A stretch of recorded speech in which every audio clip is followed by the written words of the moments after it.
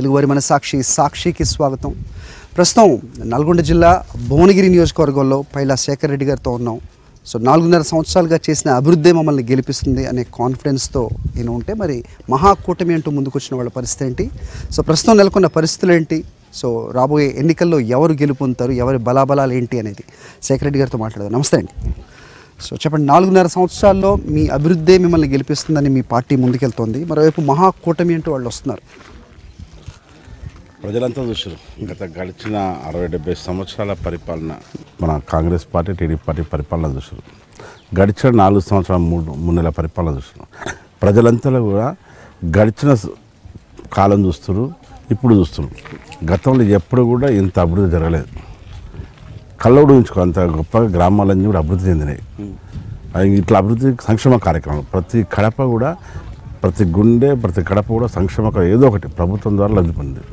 So ముఖ్యమంత్రి కేసీఆర్కి ఓటేసాను ప్రతి ఒక్కరు కూడా మా కాన్స్టిట్యూన్సీ ప్రజలంతా అంటారు. ఓకే, అంటే అనూహ్యంగా మీరు కూడా ఊహించుంటారు కాంగ్రెస్ మహాకూటమి అనేది పక్కన పెడితే కాంగ్రెస్ అనేది ఇంత బలం పుంజుకుంటుంది అనేది ఎవరు ఊహించింది. సో ప్రస్తుత పరిణామాలు చూస్తే మీరు అనుకున్నంత సులభతరం కాదు అనేది వినిపిస్తుంది. అట్లేం లేదు. మా దగ్గర బోనేరి-కాన్స్టిట్యున్సీలో పర్టికులర్లీ 100% మేము విన్ అయినట్టే, మేము మెజార్టీ కోసం తిరుగుతుంది తప్ప 100% గెలిచినట్టు. అంటే ఒక నిమ్స్ చూసుకున్న ఈ జిల్లాలో నెలకొన్న పరిస్థితులు, సాగునీటి సమస్యలు చూసుకున్నా, సో ఏ విధంగా మీరు వాటిని పరిష్కరించారు అని అడిగితే ఏం చెప్తారు? మొదటి రాగానే మనం నిమ్స్ కోసం మొదట మన డిప్యూటీ స్పీకర్ అప్పుడు రాజయ్య గారు ఉండే తీసుకొచ్చిన నిమ్స్ మొత్తం అది మళ్ళీ ఏం పని చేయకుండా వదిలిపెట్టేసి 12 సంవత్సరాలు. అది అప్పుడు నేను రాగానే, మా ప్రభుత్వం రాగానే ముఖ్యంగా రాజయ్యని తీసుకొచ్చి మళ్ళీ రీస్టార్ట్ చేసినాం. అప్పటికి కాంట్రాక్టర్కు గవర్నమెంట్కు కేసులు ఉండే, కేసులు ఫైనల్ చేసుకుంటూ అప్పటిదప్పుడు కరెంటు ట్రాన్స్ఫార్మర్ తెప్పించి అప్పటిదప్పుడు వాటర్ ఇచ్చి వర్క్ స్టార్ట్ చేసినాం. వర్క్ స్టార్ట్ చేసి టాయిలెట్స్తో సహా మొత్తం ఎవ్రీథింగ్ కంప్లీట్ చేసినాం. ఇంటర్ కంప్లీట్ చేసుకుని ఇన్స్పెక్షన్స్ కూడా మేము స్టార్ట్ చేసినాం. ఓపీ స్టార్ట్ చేసినాం. ఓపీ స్టార్ట్ చేసే టైంలో మళ్ళీ మనకి ఎయిమ్స్ వస్తుందన్నాక దానికి మొత్తం ఎయిమ్స్కి బిల్డింగ్ ఇస్తే బాగుంటుందని చెప్పి మన ముఖ్యమంత్రి ప్రతిపాదిస్తే మళ్ళీ ఎయిమ్స్ వస్తుంది అని చెప్పి కొంచెం ఆపినాం. చర్యలు ఉండబోతున్నాయి మళ్ళీ మీ ప్రభుత్వం 100%. మా ప్రభుత్వం వచ్చిన ఏ ప్రభుత్వం వచ్చిన 100% ఎయిమ్స్ ఆల్రెడీ డిక్లేర్ అయిపోయింది. అదే నిమ్స్ బిల్డింగ్తో సహా 2-4 ఎకరాలు ఇచ్చేస్తున్నాం. భువనగిరి జిల్లా గురించి మాట్లాడితే కనుక ఇంతకుముందు చాలా కాలం క్రితం కాంగ్రెస్ తర్వాత ఎప్పుడు చూసినా అది మాధవరెడ్డి పేరే వినపడుతూ ఉంటుంది. తెలుగుదేశం ప్రాతినిధ్యం వహించిన నియోజకవర్గం కనుక ఇప్పుడు మహాకూటమిలో భాగంగా వస్తున్న కాంగ్రెస్కి అది లాభిస్తుంది. మాధవరెడ్డి గారి ఏదైతే ఉందో ఆ ఓట్ బ్యాంకు అనేది కాంగ్రెస్ వాళ్ళ బలాన్ని అది ఎక్కువ చేస్తుంది అనేది వాళ్ళ నమ్మకం. అసలు ఇక్కడ టీడీపీ అనేది ఇప్పుడు భువనగిరి కాన్స్టిట్యూన్సీ లేదు. ఎందుకంటే ఆల్రెడీ ఉమా మాధవరెడ్డి గారు TRSలోకి వచ్చింది కాబట్టి ఇక టీడీపీ అనే మాట లేదు. టీడీపీ క్లోజ్ అయిపోయింది. కానీ ఇక్కడ మచ్చుకు కూడా ఎవరు అవపడరు. టీడీపీ వాళ్ళు అందరూ TRS పార్టీకి వచ్చేసారు. సో అటువైపు జిట్టా బాలకృష్ణారెడ్డి పేరు కూడా వినిపిస్తుంది, ఓట్లు చీలుస్తారని కూడా వినిపిస్తుంది. ఒకప్పుడు జిట్టా బాలకృష్ణ నిజమే 2 సార్లు సెకండ్ ప్లేస్కి వచ్చాడు నిజమే, కానీ ప్రస్తుత పరిస్థితుల్లో ఆయన ప్రభావం ఏమీ లేదు. ఆయన కారణం గొప్పగా అనుకుంటుండే కానీ ప్రస్తుతంగా భువనగిరి కాన్స్టిట్యూన్సీలో ఆయన ప్రభావం లేదు. గతంలో ఏంటంటే ఇటు కాంగ్రెస్, ఇటు టీడీపీ పరిపాలన చూసి జిట్టా బాలకృష్ణారెడ్డిని కొద్దిగా ఊహించుకోరు. కానీ దాన్ని ఇప్పుడు గడిచిన 4 సంవత్సరాల 3 నెలల్లో వాళ్ళు జిట్టా బాలకృష్ణారెడ్డి మర్చిపోయి మళ్ళీ TRS పార్టీ పైలా శేఖర్ అనే నినాదం భువనగిరి కాన్స్టిట్యూన్సీలో ఉండదు.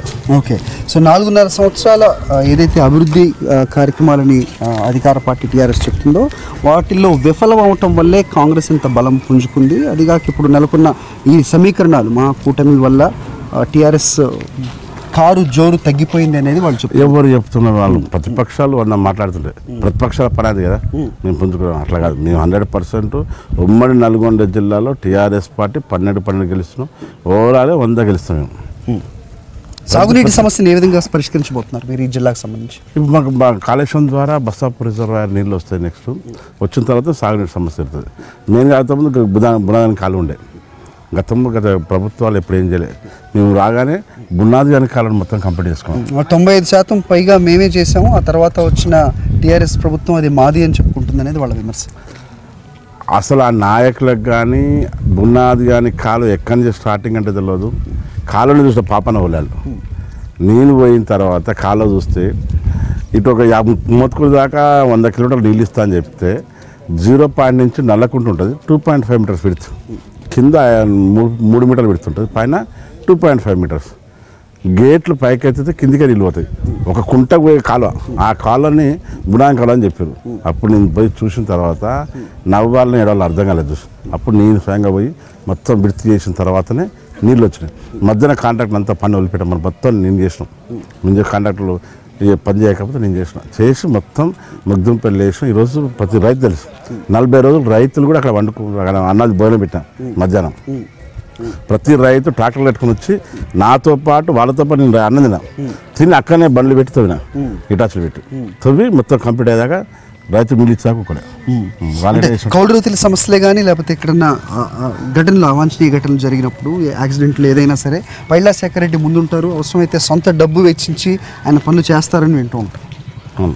చేసిన చాలా అరౌండ్ 15 to 20 crores పెట్టి ఆ ఎమ్మెల్యే అయినంత ప్రతిదానికి బోర్లు అంటే మోటార్లు అంటే వాటర్ ఫిల్టర్స్ ఇచ్చినాం, డస్ట్బిన్స్ ప్రతి ఇంటికి 2 డస్ట్బిన్లు ఇచ్చినాం, తాగడానికి ఇంటింటికి క్యాన్ ఇచ్చినాం, చదువుకోవడానికి ఇచ్చినాం. చాలా చేస్తాం. 4 years నుంచి ఎమ్మెల్యే అయినప్పటి నుంచి పబ్లిక్ సర్వీస్ చేస్తున్నాం. అంటే మీరు చేసిన మంచి చెప్పేవాళ్ళు కొందరైతే, కొంతమంది స్వచ్ఛ భారత్ పేరుతోటి చెత్తబుట్టలు అయితే ఏదైతే ఇస్తున్నారో అవి మాత్రం ఇస్తారు. అది కూడా కేంద్రానికి సంబంధించింది, కేంద్రం నుంచి వచ్చే నిధులు తప్ప పైలా శేఖర్ రెడ్డి చేసేదేమీ లేదు అనే విమర్శలకు మీరు ఇచ్చే సమాధానం. కాంట్రాక్టర్ వరకు ఆర్డర్ ఇస్తారు డస్ట్బిన్ అని, పైసలు బయింగే. వాళ్ళు స్వచ్ఛ భారతం చేసుకున్నా కూడా గవర్నమెంట్ కాదు, పేమెంట్ చేసి తీసుకొచ్చినాయి. అలాంటి రికార్డు ఉన్నాయి. అనవసరం గట్టించండి అందరూ ఇచ్చుకోవచ్చు. సెక్రటరీ ఎందుకు ఇవ్వాలి? అంతే. స్వచ్ఛ అనుకో, మీరు ఎవరైనా ప్రత్యేక ఎమ్మెల్యే ఇచ్చవచ్చు. అవును కదా, భయం కొనుక్కొచ్చి ఇచ్చినాం కాబట్టి చెప్తాను. 4.5 సంవత్సరాల్లో మీరు చెప్తున్న ఇన్ని కార్యక్రమాలు చెప్తున్నారు, అభివృద్ధి కార్యక్రమం, సంక్షేమం, మిషన్ భగీరథ కానివ్వండి, కాకతీయ కానీ, ఇన్స్పైట్ ఆఫ్ ఆల్ దిస్ వీటన్నిటి ఉండి కూడా రాబోయే ఎన్నికల్లో ఈ రిజల్ట్స్ కానీ ఎన్నికలు ఇంత కష్టతరంగా మారనున్నాయా, నెక్ టు నెక్ ఉంటుందా అనే క్వశ్చన్ కూడా రైజ్ అవుతున్న వాళ్ళకి ఏం సమాధానం చెప్తారు? నల్లేరు నడకైతే కాదు అనేది చెప్తున్నారు, నిజమేనా? కాదు, అందరికీ ఇది ఓన్లీ మీడియా ప్లస్ చాలా వరకు ఆడ కూర్చొని పేపర్ అంతా చెప్తున్నారు తప్ప అది లేదు. ఎందుకంటే ప్రతి ఇంటికి పోతున్నాం కదా, ఏదో రకంగా సంక్షేమ కార్యక్రమం, ప్రతి పెన్షన్ తీసుకోవడం కానీ, కళ్యాణలక్ష్మి తీసుకోవాలి కానీ, సీఎంఆర్ఎఫ్ తీసుకోవడం కానీ, ప్రతి ఒక్కరు కూడా చూడండి, ప్రతి ఒక్కరి గుండెలో కేసీఆర్ ఉన్నాడు. ప్రభుత్వ సంక్షేమ కార్యక్రమాలు ఉన్నాయి. 100% December 7th నాడు ప్రతి ఒక్కరు కారుకే వేస్తాను పోతాం. రిజల్ట్ చూసినాక మీకే దిమ్మదిన ఇప్పుడు అంతా రాస్తారు కదా, దిమ్మదినట్టు రిజల్ట్. తెలుగుదేశాన్ని తీసుకొస్తూ తెలంగాణలో మా బలం పెరిగింది, సో కారు జోరు తగ్గింది అనే భావన ఏదైతే ఉందో దానికి ఏమాత్రం విలువ లేదని మీరు అంటే 100. అసలు ఇంకోటి చెప్పన్నా, కాంగ్రెస్ పార్టీ వాళ్ళకు నైతికత ఉంటే టీడీపీతో పోతే ఎందుకు పెట్టుకున్నట్టు చెప్పు, పెట్టుకోవాల్సిన అవసరం అని చెప్పి ఫస్ట్ క్వశ్చన్ మార్క్ కదండి. ఎందుకు పెట్టుకోవాలి? నాయకుడు ఎందుకు అయ్యారు అంటే మీరు చెప్పిన బంగారు తెలంగాణ ఏదైతే ఉందో అది సాధించలేని నేపథ్యంలో నిజమైన బంగారు తెలంగాణ కోసం మేము అందరం కలిసికట్టుగా పోరాడుతున్నాం అనేది వాళ్ళ తప్పది. కాంగ్రెస్ పార్టీ ఉంది, తెలుగుదేశం పార్టీ ఏదో క్లోజ్ అయిపోయింది. ఇక్కడ ఆల్మోస్ట్ మొత్తం అంతమంది ఎమ్మెల్యేలు అంతా అయిపోయారు. ఆయన పరిపాలన ఆంధ్రప్రదేశ్ చేసుకుంటారు గొప్పగా, మనం చేసుకుంటున్నాం గొప్పగా. ఎవరు చేసుకున్నాం ఎవరు అనుకుంటారు, డిఫరెంట్ ఫ్యాక్టర్. బట్ బాగా చేసుకుంటాం, మనం అయితే బాగా చేసుకుంటాం. నల్గొండ జిల్లా చూస్తే కనుక కాంగ్రెస్లో ఉన్న చాలా మంది సీనియర్ నేతలు ఒకవేళ కాంగ్రెస్ పార్టీ అధికారంలోకి వస్తే సీఎం స్థాయి వ్యక్తులు ఈ జిల్లా నుంచి వస్తున్న నేపథ్యంలో దీనికి ఉన్న ప్రాముఖ్యత మనకు తెలిసిందే. సో ఈ జిల్లా ఇది చూసుకుంటే కనుక మీ నియోజకవర్గంలో మీరు చేసిన అభివృద్ధి పనులు ఇప్పటివరకు ఏంటి, రాబోయే ఒకవేళ మీ ప్రభుత్వం వస్తే మీరు చేస్తున్నది ఏంటి, ప్రజల ముందుకు మీరు వెళ్తున్న పందా ఏంటి అంటే? ఇప్పుడు సంక్షేమ అభివృద్ధి కార్యక్రమం నడుస్తున్నాయి. కాళేశ్వరం మాకు major Kaleshwaram project, Kaleshwaram complete కావాలి. తద్వారా bus stop reservoir, Gandhamala reservoir అయిపోవాలి. దాంతో 2,24 ఎకరాల భూమికి సాగు అందాలి. సాగునీటి సమస్య ముఖ్యం. ఇక్కడ ఎప్పుడు వర్షాలు ఉన్నాయి, సాగునీరు వస్తేనే మా బతుకు. ఇప్పుడు అందరూ తెలుసు. మళ్ళీ కాంగ్రెస్ పార్టీ వస్తే ప్రాజెక్టులు అన్నింటి కూడా దెబ్బ పడుతుంది. ఒక వాళ్ళ కుర్చీలాటకు గుజ్జు కూడా సరిపోద్ది తప్ప వాళ్ళు దాచుకుని తప్ప ఇంకోటి ఉండదు. అది మళ్ళీ ఏంది ఇక్కడ పబ్లిక్ చూసే ఆలోచనే ఉండదు వాళ్ళకు. కాబట్టి 100% అది కంప్లీట్ కావాలి. తద్వారా అందరం కూడా ఇక్కడ ఉన్న మా యాదాద్రి భువనగిరి జిల్లా కాన్స్టిట్యున్సీలో ఉన్న మొత్తం జిల్లా మొత్తం కూడా సస్యశ్యామలం కావాలంటే మాకు కాళేశ్వరం ప్రాజెక్ట్ కావాలి. అది కూడా కంప్లీట్ చేసుకుంటాం. ప్లస్ పర్యాటక కేంద్రం కూడా మేము అభివృద్ధి చెందాలి. ఎయిమ్స్ వస్తుంది, అక్కడికి పోవాలని మాకు నియర్ బై గుట్ట టెంపుల్ బాగా, యాదాద్రి నరసింహస్వామి టెంపుల్ బాగా నడుస్తుంది. ప్లస్ ఇక్కడ రిజర్వాయర్ కంప్లీట్ అయిపోయి దాని బృందావనానికి మా సార్ చెప్పిందంటే ముఖ్యమంత్రి గారు ఒక బృందావనం కూడా ఇక్కడ పెట్టాలనుకుంటున్నాం. అది మీ నియోజకవర్గం కాకపోయినప్పటికీ అంత పవిత్రమైన దేవస్థానం కింద జరుగుతున్న అసాంఘిక సంఘటనలు ఏవైతే ఉన్నాయో వాటిని కూడా ప్రశ్నిస్తున్నారు. అక్కడ నాకు నా కాన్స్టిట్యున్సీ గురించి నాకు తెలియదు, నేను మాట్లాడడం నాకు తెలియదు దాని గురించి. ఇది బస్వాపూర్ అనేది నా కాన్స్టిట్యున్సీకి వస్తుంది. రిజర్వాయర్ కానీ ఇప్పుడు మనం అనుకుంటున్న ఇవి మన బృందావనం కానీ 5 స్టార్ కట్టి మన రూపే పెట్టి టెంపుల్ ఇవన్నీ కూడా ఒక మంచి పర్యాటకం చేసి మీరేదైతే చెప్తున్నారో సాగునీటి సమస్యల్ని పరిష్కరిస్తాం, అలాగే వాటర్ సమస్య ఏదైతే ఉందో దాన్ని పరిష్కరిస్తాం, తాగడానికి నీళ్లు ప్రతి ఇంటికి వస్తే కానీ ఓట్లు అడగమని మీరు చెప్పిన నేపథ్యం చూసి ఈరోజు అందరికీ నీళ్ళు వచ్చాయా అని మరి వాళ్ళు ప్రశ్న అయితే ఒక కన్ఫ్యూజ్ అవుతారు పబ్లిక్. ఏమవుతుందంటే 100% మా దగ్గర ఇప్పుడు బలంపల్లి అడిగాని ప్రతి ఇంటికి మిషన్ భగీరథ వాటర్ వస్తుంది, మా దగ్గర ఎక్కడ అడిగాను. కాకపోతే కన్ఫ్యూజన్ ఏం చేస్తారంటే కొత్తగా పైప్ లైన్లు వేసారు, పాత పైప్ లైన్ ఉన్నాయి. పాత పైప్ లైన్ వచ్చి బోర్ వాటర్ అనుకుంటారు. ఆల్రెడీ మీ కొత్త లైన్ ఇంకా లైన్ కనెక్షన్ చేయలేదు, కొత్తగా పైప్ లైన్స్ లేదా పాత పైప్ లైన్. బట్ వాటిని ఆ పథకాలు ఏదైతే మీరు చెప్తున్నారో అవి ప్రజల్లోకి ఇంకా వెళ్ళలేదు అనుకుంటున్నారా? మరి ఏం చెప్తారు? 100% వెళ్ళాయి. కాకపోతే అనుకుంటారట కానీ ప్రతి ఒక్కరు తెలుసు మిషన్ వాటర్ వచ్చినాయి, తాగుతున్నారని ప్రతి ఒక్కరు తెలుసు. Right. Machine Kakatiya, machine Bhagiratha Telangana ప్రభుత్వం గురించి మాట్లాడితే వాళ్ళు ప్రతిష్టాత్మకంగా చెబుతూ ఉంటారు. ఆ మిషన్ కాకతీయాన్ని కమిషన్ కాకతీయ అంటూ కాంగ్రెస్ మహాకూటమి విమర్శిస్తున్న నేపథ్యంలో దాని సమాధానం ఏమై ఉండబోతుంది? పైళ్ళ శేఖర్ రెడ్డి గారి మాటలోనే విందాం. చిన్న బ్రేక్ తీసుకుందాం లీడర్ కార్యక్రమంలో. Let's go for short break. Will be back.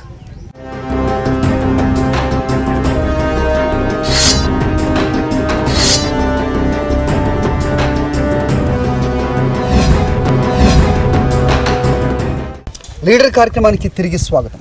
మహాకూటమి నల్గొండ జిల్లాలో 12కు 12 గెలుచుకుంటామని పైకి చెబుతున్నా భువనగిరి నియోజకవర్గంలో మాత్రం ఒక అనుమానం వస్తూ ఉన్న నేపథ్యం మనం చూస్తున్నాం. దానికి పైలా శేఖర్ రెడ్డి గారు చెప్పే సమాధానం ఏంటి? ఖచ్చితంగా అతనే గెలుస్తాడు అనేది ఇరు వర్గాల్లో నెలకొన్న భావన, ఇక్కడ నెలకొన్న పరిస్థితులు ఏంటి, అభివృద్ధి కార్యక్రమాలు ఏ విధంగా జరిగాయి, ఆయన మాటలోనే విందాం. ఎమ్మెల్యే కాగానే ఫస్ట్ భువనగిరి కాన్స్టిట్యున్సీ నాకు బేసిక్గా బిజినెస్ నుంచి వచ్చినాం కాబట్టి రాగానే ఒక డిఫరెంట్గా ఉండే కదా మొత్తం భువనగిరి కాన్స్టిట్యున్సీ మొత్తం ఒక మాఫియాలో మొత్తం మాఫియా చుట్టే అంత ఉండేది. ప్రజలంతా కూడా ఎంత ఘోరంగా ఉండేదంటే నాకే ఎలక్షన్స్ మన ఎమ్మెల్యే గెలిచిన తర్వాత ప్రమాణ స్వీకారం చేసే ముందే మండే రోజు మా అసెంబ్లీ స్టార్ట్ అవుతుంది. మేము సాటర్డే నేను బెంగళూరులో ఫోన్ వచ్చింది, 9 బైస్ అప్పుడు కలిసిపోవాలి సండే వచ్చాను. ఎవరు 9 బైస్ అప్పుడు యాప్ కొనిపెట్టే అన్న జస్ట్ అప్పుడు క్లోజ్ అయిపోయినా. ఇష్యూ క్లోజ్ అయిపోయాక మళ్ళీ ఒకసారి ఏదో వచ్చినప్పుడు ఏ జరిగినా కూడా మా దగ్గర 9 గురించి తెలుసుకోవాలి, మీరు కొత్తగా వచ్చారు ఇక్కడికి 9 బైస్ తెలుసుకోవాలి, మీరు తెలుసుకుంటే మంచిది మీకే అన్నాడు. అట్లా స్టార్ట్ అయింది మాకు. స్లోగా ఇదంతా మాఫియాని గత ప్రభుత్వాలు పెంచి పోషించడం అనేది ఫ్యాక్ట్.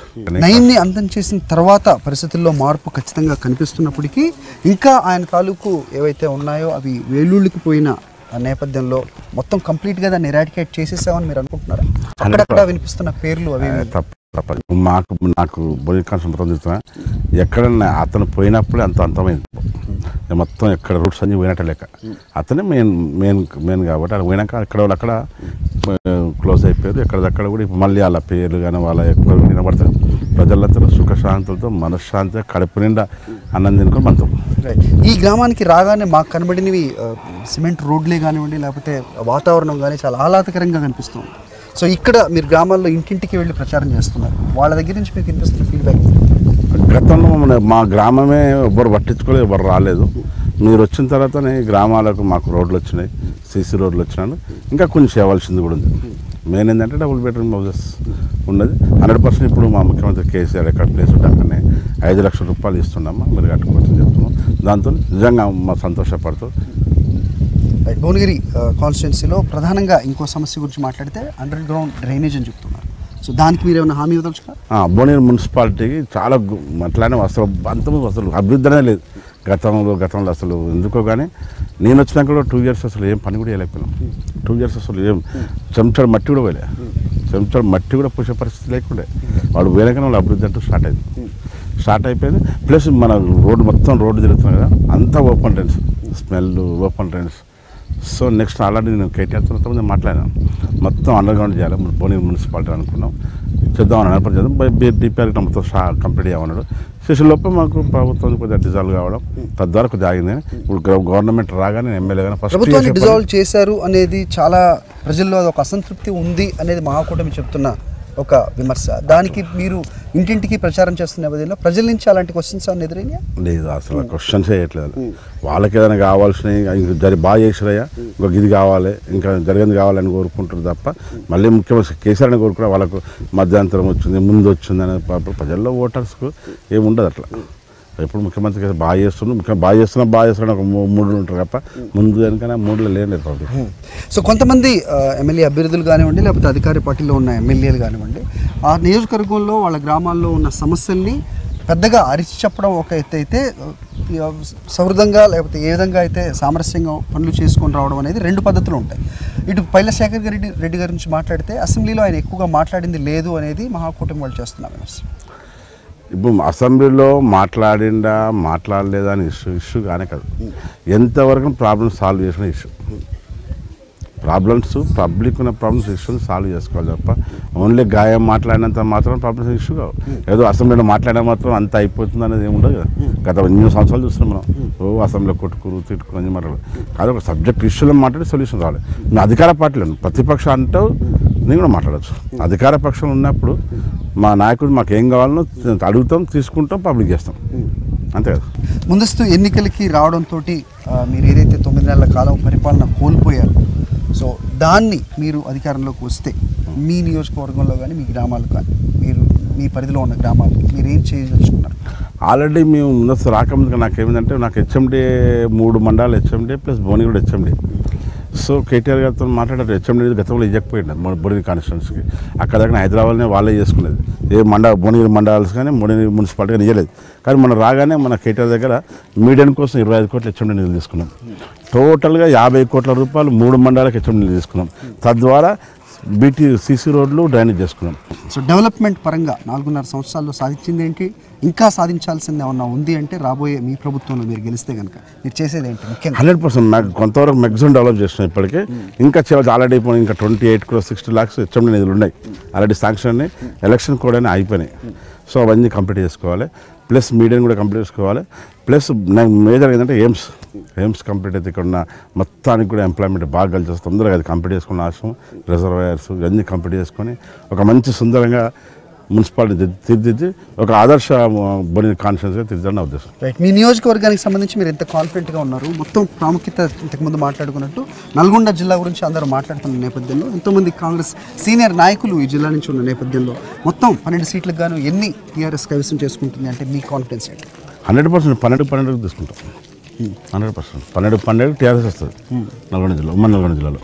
సో మొత్తానికి ఒక మోడల్ కాన్స్టిట్యున్సీగా తీర్చిదిద్దుతాము అన్న మీ మాటల్లో చూస్తుంటే ఉన్న కాన్ఫిడెన్స్లో ఇప్పుడు మీరు మళ్ళీ నెగ్గినట్టయితే కనుక మీకు మంత్రి పదవి వస్తుందని అనుకోవచ్చు. మా మంత్రి గారు ఆల్రెడీ జగదీష్ రెడ్డి ఉన్నాడు, ఆయనకి రావాలని కోరుకుంటాను.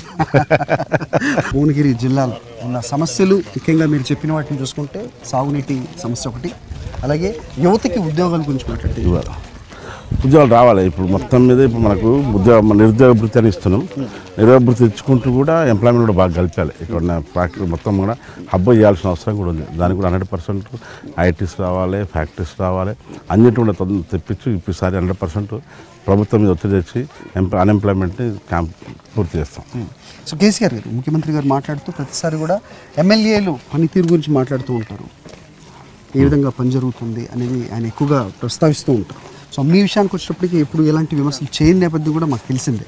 సో ఇటువైపు జగదీష్ రెడ్డి గారు అలాగే కేసీఆర్ గారు ఒక ఎమ్మెల్యేగా మీకు ఇచ్చిన సహకారం ఏంటి, ఇప్పుడు రాబోయే ఎన్నికల్లో ఆయన ఇస్తున్న సహకారం? 100% మాకు ప్రతిసారి కూడా ఏదైనా ప్రాబ్లం ఏమున్నా కూడా ఎక్కువ నాకు హెచ్ఎండి నిధులు కావాలంటే మన కేటీఆర్ దగ్గర పోయి తీసుకొచ్చుకుంటాను. అప్పుడు ఎయిమ్స్ అనేది కూడా మా ముఖ్యమంత్రి కేసీఆర్ ముందే నాకు ఇప్పుడు నేను అడగక ముందుకే శేఖర్ రెడ్డి కంగ్రాట్స్ అని చెప్పుకుంటూ ఏందని అడుగుతారు, ఎయిమ్స్ ప్రభు నేను కేంద్రప్రభుత్వం ప్రకటిస్తే నీకే ఇస్తున్నప్పుడు చాలా సంతోషం అనిపించింది. సమస్యలు చాలా పెద్ద సమస్యగా చూపించి కాంగ్రెస్ వాళ్ళు పెద్ద పెద్ద ధర్నాలు చేసిన నేపథ్యం కూడా మనం చూసాం.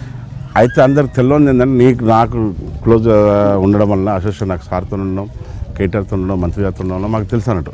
ఎయిమ్స్ అక్కడ డిక్లేర్ అయిపోయినాక ఈ బీబీనాలు ఇస్తాడు. అప్పటి నుంచి వర్క్ స్లో అయిపోయింది. వర్క్ స్లో చేసిందంటే నిమ్స్ కంటే ఎయిమ్స్ బాగుంటుంది, ఎవరికైనా ఆశ ఉంటుంది. ఫస్ట్ నిమ్స్ వస్తేనే గొప్ప అనుకున్నాం. ఎయిమ్స్ కూడా ఇస్తానప్పుడు ఆశ పెరిగింది. నాకు కూడా ఆశ పెరిగినప్పుడు సార్ ఒక టైంలో సార్ అన్నాడు, అర్థమైపోతుంది సార్ కూడా కొన్ని విషయాలు. ఓకే శేఖర్ రెడ్డి, మేము బీబీనాలని నిమ్స్ ఎయిమ్స్ ఇస్తా, దాన్ని నిమ్స్ బిల్డింగ్ కూడా తీసుకుంటారా అని స్టడీ చేస్తాం అని చెప్పాడు. అది లేట్ అయింది అసలు. కేంద్ర ప్రభుత్వం మనకు వాళ్ళతో పాటు మనకు ఎప్పుడో ఇవ్వాలి, అసలు ఇచ్చుడు ఇప్పుడు కంప్లీట్ అయిపోయింది. జిల్లాకు సంబంధించి యువకుల విషయానికి వస్తే డిగ్రీ కాలేజీలే కానివ్వండి, ఆ తర్వాత నిరుద్యోగ సమస్య కానీ ప్రధానంగా చెప్తూ ఉంటారు. సో వాటి మీద ఆల్రెడీ డిగ్రీ కాలేజ్ ఉన్నది మా దగ్గర, private degree college, government degree college కూడా ఉన్నది. సో మళ్ళీ డిగ్రీ కాలేజ్ అడుగుతున్నాం. కానీ అంతకుముందు చాలా వరకు ఇక్కడ నుంచి హైదరాబాద్ చాలా మంది పోతున్నారు డిగ్రీ కాలేజ్. అది అసలు మన మంత్రిగా మన సీఎం గారితో మాట్లాడినా మొన్న డిగ్రీ కాలేజ్ అది ఇద్దామని చెప్పిండు. అది టోటల్ ఓవరాల్ అందరికి ఎన్ని డిగ్రీస్ కాలేజెస్ ఉన్నాయి, ఎంత చదువుతారు, ఎంతమంది పోతారు, ఎంత ప్రైవేట్ మంది చదువుతుండే ఒక స్ట్రాటజీ తీసినాక అందరికి ఇద్దామని చెప్పి ఆలోచన ఉండే. ఈ లోపు ఇది రైట్. సో మీరు చెప్పిందంతా విన్నాం. ప్రధానంగా పైలా శేఖర్ రెడ్డి గారిని ఇప్పుడు రాబోతున్న ఎన్నికల్లో మీ ప్రత్యర్థిపై మీకున్న ప్లస్ పాయింట్స్ ఏంటి, మీరు ముందుకెళ్లే వైన్ గురించి మాట్లాడితే ఏం చెప్తారు? 2 మాటలు చెప్పండి. 100% 4 సంవత్సరాల 3 నెలలు ప్రజల కోసం ఉన్నా, ప్రజల కోసం సేవ చేసిన. ప్రజలందరూ తెలుసు, ఏ కష్టం వచ్చినా ఏ రోజైనా ఎప్పటికైనా అందుబాటులో ఉన్నా, వాళ్ళకి అవసరం ప్రభుత్వం నుంచి చేయించినా నా ద్వారా సాయం చేసిన. సో అది బాగా కాన్ఫిడెంట్ ఉంది పబ్లిక్లో. మా శేఖర్ అన్న ఉంటే 100% మన న్యాయం జరుగుతుందని. అభివృద్ధి జరిగింది కూడా వాళ్ళు చూస్తారు. గతంలో ఇంత అభివృద్ధి నోచుకోలేదు, ఇప్పుడే సరిసే కళ్ళ కూడా ఊహించుకోలేదు. కొన్ని గ్రామాల్లో అయితే కళ్ళ కూడా ఊహించుకోలేదు. ఇంత మాకు ఇన్ని సుస్థిర రోడ్లు అయితే ఇంత డెవలప్ అయ్యింది అని ఊహించుకోలేదు. అంత గొప్ప కొన్ని గ్రామాలు చేసినాం. కాబట్టి అందరికీ కూడా మన మీద నమ్మకం ఉంది. ఈ ఆపోజిట్ ప్రతిపక్షాల కోసం వాళ్ళది పెద్దగా కాంగ్రెస్ టీడీపీ ఇక్కడ ఎప్పటి నుంచో స్థానం లేదు కాంగ్రెస్ ఇక్కడ. వాళ్ళు టీడీపీకి ఉండే స్థానం, ఆ టీడీపీ టీఆర్ఎస్ పై వచ్చింది కాబట్టి కాంగ్రెస్కు స్థానం. అదే విషయం మీరు చెప్పిన దాంట్లో వాళ్ళిద్దరు కలిసికట్టుగా వస్తున్నారు కాబట్టి అసలు ఉమామాధవరెడ్డి గారు ఆల్రెడీ వచ్చింది టీఆర్ఎస్ పార్టీకి. అంటే మ్యాక్సిమం లీడర్స్ అంతా వచ్చేసారు టీఆర్ఎస్. ఇంకా టీడీపీ అంటూ లేదుగా. రైట్. టీడీపీ అంటూ ఉంటే నువ్వు మాట్లాడదు. ఆయన టీడీపీ ఉన్నా కూడా వాళ్ళు ఇప్పుడు చంద్రబాబు పొత్తు పెట్టుకున్నంత మాత్రం ఈ టీడీపీ వాళ్ళు తెలంగాణ టీడీపీ వాళ్ళు పొత్తు పెట్టుకుందాం, పొత్తు పెట్టుకుంటే కాంగ్రెస్ పార్టీతో ఉంటారని అనుకోవడం. ఎప్పటి శత్రుత్వం వాళ్ళు పైన కలవచ్చు కానీ కింది స్థాయి కలుస్తారని అనుకోండి. రైట్. సో మొత్తానికి పైన ఎన్నికల నేపథ్యంలో వాళ్ళు కలిసారే కానీ వాళ్ళ సిద్ధాంతాలు వేరు కాబట్టి వాళ్ళు ఎప్పుడు కలవబోరు అనేది మీ ఉద్దేశం? ఓటింగ్ అంత లేదు అసలు. ముందు టీడీపీ అంటూ లేదు ఇక్కడ. నా ప్రాక్టికల్ నేను చెప్తాను. టీడీపీ మా కాన్స్టిట్యూన్సీ పర్టికులర్, వేరే కాన్స్టిట్యూన్సీ కూడా నాకు తెలియదు కానీ నా కాన్స్టిట్యూన్సీలో భువనగిరి కాన్స్టిట్యూన్సీలో టీడీపీ లేదు. ఉన్న 1-3% ఉన్నా వాళ్ళు వేస్తే నాకే వేస్తారు తప్ప కాంగ్రెస్ ఒక్కరు కూడా. సో చివరిగా భువనగిరి అంటే కనుక హైదరాబాద్కి చాలా దగ్గరగా ఉన్న నియోజకవర్గం ఇది. సో చూస్తున్నాం మనం వచ్చే దారిలో అన్నీ చూసాం ఏ విధంగా అభివృద్ధి చెందిందో, రోడ్లే కానీ అవి కానీ. ఇక ముందుకి మీరు వచ్చిన తర్వాత మీరు మళ్ళీ గెలిస్తే కనుక ఈ జిల్లాని ఏం చేయదలుచుకున్నారు, అంటే నియోజకవర్గం గురించి మాట్లాడితే ఏం చేయదలుచుకున్నారు? టూరిజం హబ్గా చేయాలన్న ఆలోచన. భువనగిరి కిల్లాకు రూపే ఆల్రెడీ శాంక్షన్ అయింది, టెండర్ కూడా అయింది. టెండర్ అయింది. ఆ రూపేకి ఆ ప్లేస్లో మన బైపాస్ పక్కపు అంటే 2 acres 30 గుంటూస్ అక్వైర్ చేసినాం. ఆల్రెడీ అక్వైర్ చేసినాం, పేమెంట్ కూడా ఆడిచ్చేసినాం ఆ రైతులకు. సో అది ఆ టెండర్ కూడా అయిపోయింది. కానీ టెండర్ వేసిన తర్వాత మనకు స్టార్ట్ చేయలేదు. మళ్ళీ దానికి ఏదో ప్రాబ్లం రాలేదు. మనం రాగానే టెండర్ అయిపోయి ఆ రూపే కూడా స్టార్ట్ చేసి అక్కడి నుంచి మనకి సాటర్డే సండే ఎక్కువ మనకు యాదగిరి టెంపుల్కి వస్తారు. ప్లస్ ఆ టెంపుల్ వచ్చినప్పుడు అక్కడ కూడా రూపే యూజ్ చేసుకున్నట్టుగా చేసుకుంటాం. రైట్. మొత్తానికి పర్యాటక ప్రాంతంగా కూడా తీర్చిదిద్దామని చెప్తాం. 100%. రైట్. సో అనేక సమస్యలు, సాగునీరే కానివ్వండి, లేకపోతే యువతకి ఉద్యోగాలే కానివ్వండి, డబుల్ బెడ్రూమ్ ఇళ్లే కానివ్వండి, లేకపోతే వాళ్ళకి ఇవ్వదలిచిన 5 లక్షలు, అలాగే పర్యాటక ప్రాంతంగా దీన్ని మారుస్తామని చెప్తున్నా పైలా శేఖర్ రెడ్డి గారు చాలా కాన్ఫిడెంట్గా ఉన్నారు. అటువైపు మహాకూటమి గురించి మాట్లాడితే ఎన్నికల నేపథ్యంలో ఒక అవకాశవాదంగా వాళ్ళు కలుస్తున్నారే తప్ప ఇది ఎప్పటికీ నిలిచేది కాదు అనేది కూడా ఆయన మాటల్లో మనం విన్నాం. మొత్తానికి నియోజకవర్గంలో రాబోయేది మళ్ళీ టీఆర్ఎస్ఏ, పైలా శేఖర్ రెడ్డి గారే గెలుస్తారు అనేది ఆయన మాటల్లోనే చాలా కాన్ఫిడెంట్గా ఉన్నాం. విష్ ఆల్ ది బెస్ట్ అండి పైలా శేఖర్ రెడ్డి గారు. ఇది పైలా శేఖర్ రెడ్డి గారితో లీడర్ కార్యక్రమం. మరో లీడర్తో మళ్ళీ కలుద్దాం. అంటే దాన్ని కీప్ వాచింగ్ సాక్షి.